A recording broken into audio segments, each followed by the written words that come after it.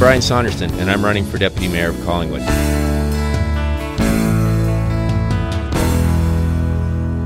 Confidence, speaking as a former athlete, on the Olympic level, it's often a very, very small percentage of performance that makes the difference, and usually the thing that tops you up is confidence. And you gain confidence by having a plan, sticking to the plan, meeting your milestones. You'll see your performance improve, you'll see the results coming from your plan, and then you're a community that starts to believe in yourself, you're a community that moves forward, and it's a community that feels good about itself and it shares the vision.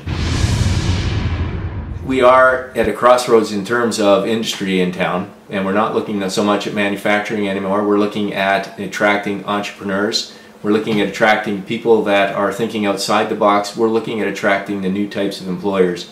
And to sell your town, you have to have confidence, you have to have faith, and you have to be confident the direction you're taking is correct.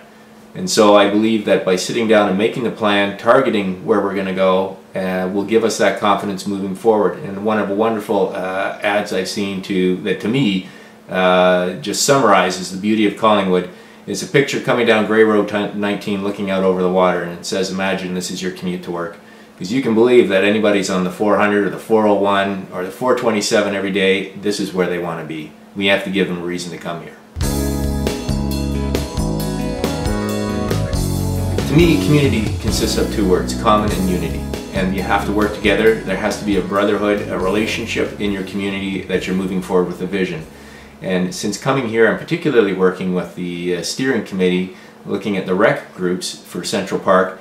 It's very siloed. It's a divisive a relationship out there. And this council, I think, encourages that kind of divisive relationship because they don't have big picture thinking. So groups get pitted against each other, and that is just so negative for the community, and it is not good for our confidence, our pride, and moving forward. How do we fix that? We need to fix that by bringing these groups together, the arts and culture group together, the sport group together. We need to get people working together. We need to get their impression of what they want, their thoughts of what they want Collingwood to look like. We set the vision, and then we move forward with that vision, and you get buy-in, you get ownership, and as we start to achieve results, you've got believers, and you've got confidence, and you've got a community that's working together.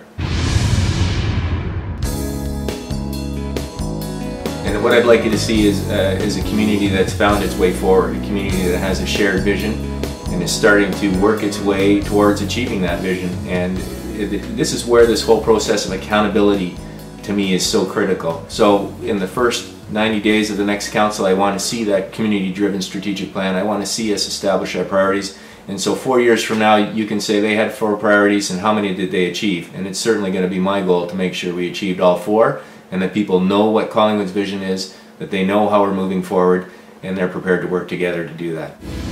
I'm Brian Saunderson. We need to build a proud, healthy, and strong Collingwood in every way. Paid for by the committee to elect Brian Saunderson, Deputy Mayor, Collingwood.